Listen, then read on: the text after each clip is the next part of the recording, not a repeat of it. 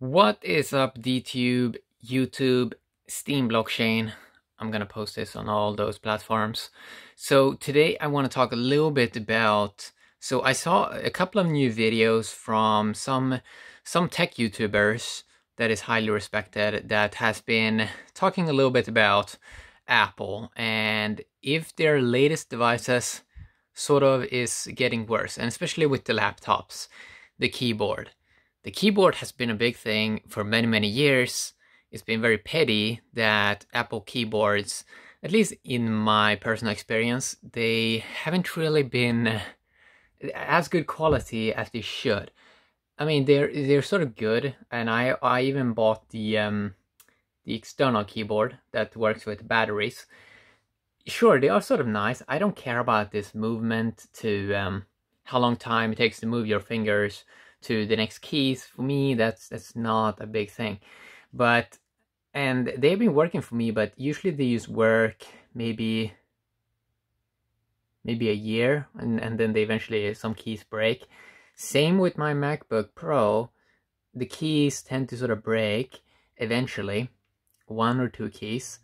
And sure, I don't clean the MacBook Pro keyboard daily. Maybe I should. But it's like, you sort of feel like, yeah, they could have a little bit higher quality. So let's talk a little bit about this. Apple MacBook Pros, are they overpriced, overrated? Let's look at this. Okay, so even if my personal experience, just because Apple creates so great software, at least with the laptops, oh my god, just because it's so great software, even if the hardware is maybe 20% worse, maybe compared to in the past, it still is so good. Wow, it's so good. It still is so amazingly great experience. My personal experience with, I have owned 3 MacBooks, laptops, Apple laptops.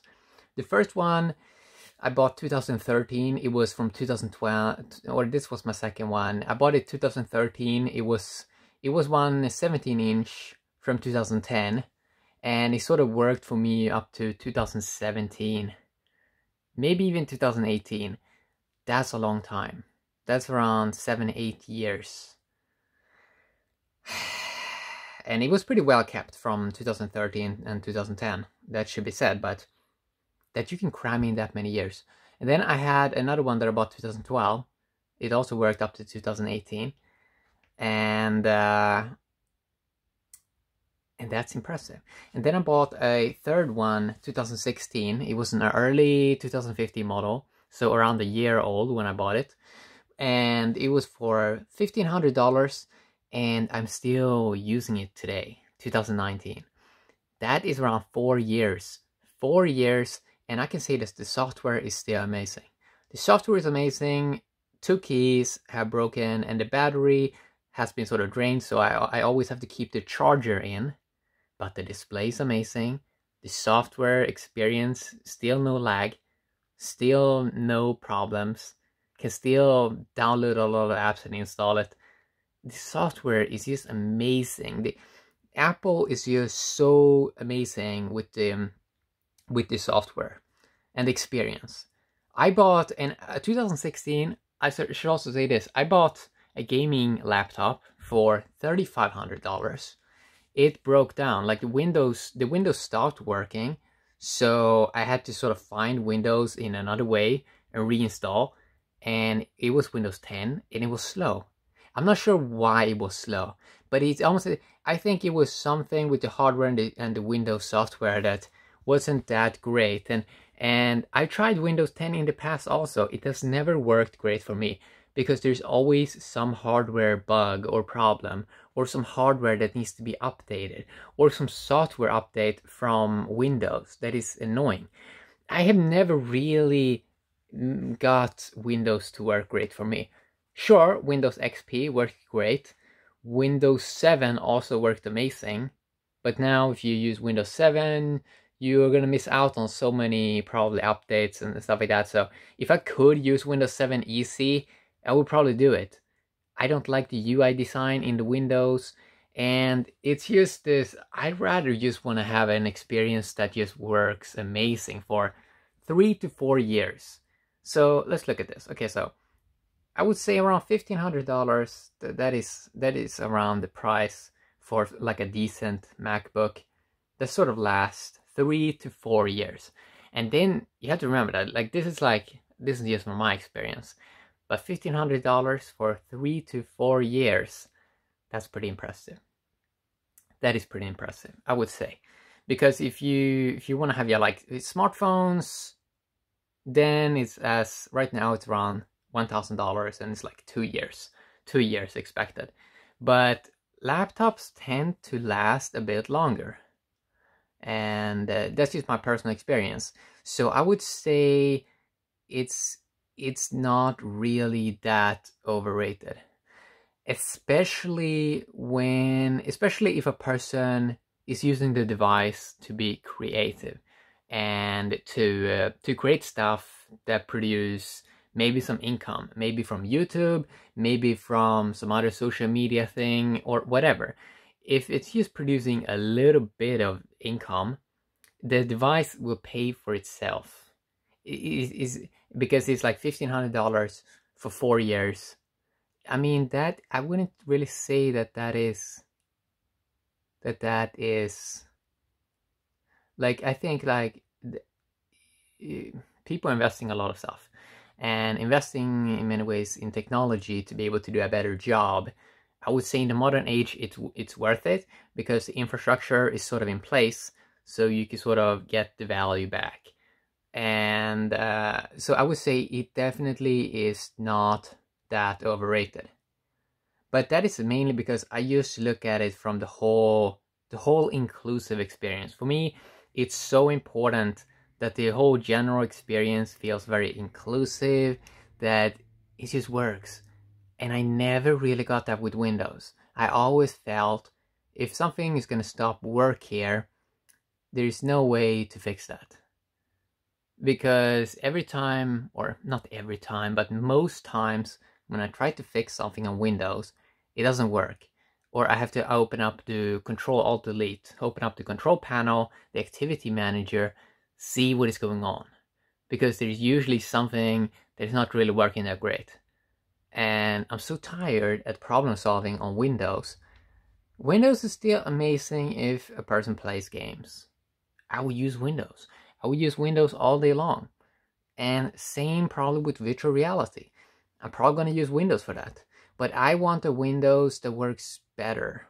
Way better. If the software is super lightweight, no gimmick stuff, you decide exactly what should be installed, and it's more transparent about all the stuff that is going on in the background, and it's more transparent so you can turn off the updates if you want. I mean, my experience with the MacBook Pro, and I may get the MacBook Air, is I never see something about updates, something that tries to get inside of my face and force me to upgrade. I never get that. I never get that on a MacBook. It's almost never something is telling me that I have to upgrade, right? So it's like, yeah, I'm so satisfied with my Apple experience. I still never, though, have used an iPhone in terms of as a daily driver, because on phones I value mobility more, I value freedom more, while on the desktop sort of experience, I know it's not going to be that mobile. I'm not going to have to share super much around all the time. With phones, I always have to maybe share some files between different devices. Then you want open systems.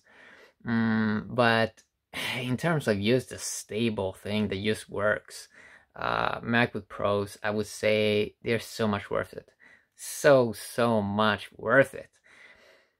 A person only has to find a little bit of creative work, some side value that maybe comes in, and then it's like you can have this experience of like an amazing machine.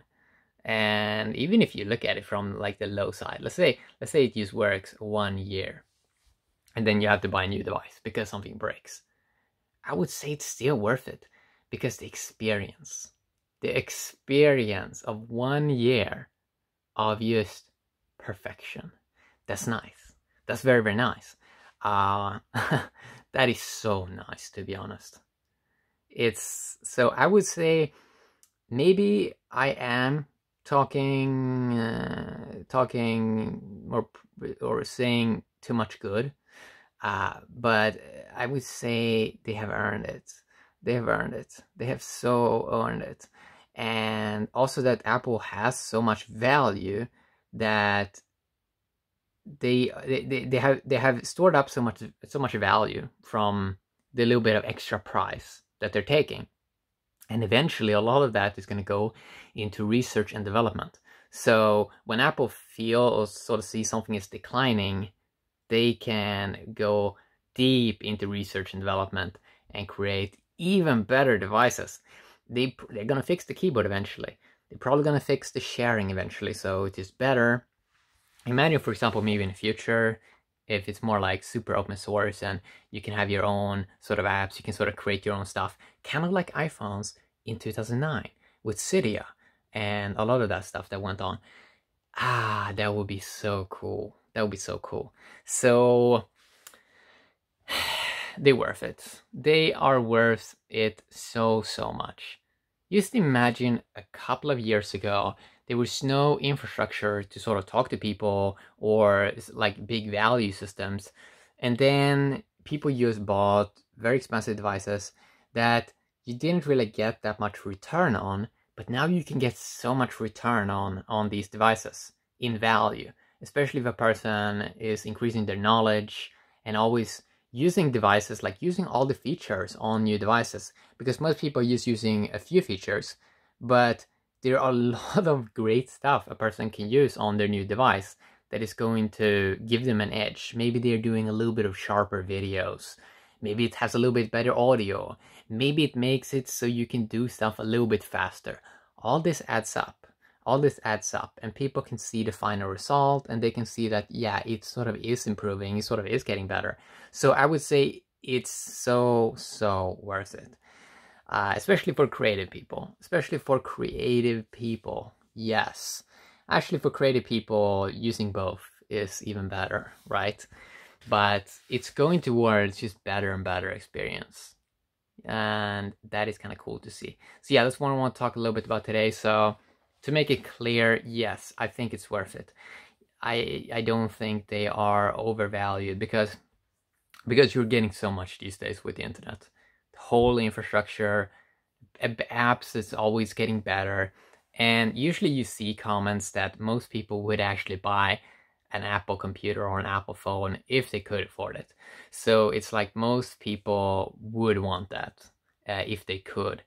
And same as I think a lot of Windows people or a lot of other devices and stuff like that, they would want a better Windows. They would want a better experience with that. And maybe in the future we're going to get it. I mean, see with Android is like better than Windows, right? So the customer eventually wins, I would say, because the customers eventually decides where they spend their time and energy and attention, and then eventually companies looks at that, and then if you give feedback, eventually you see stuff is getting better, right? And that's kind of cool. Yeah, that's what I want to talk a little bit about. Have a great day, DTube, Steam Blockchain, and YouTube. Bye-bye.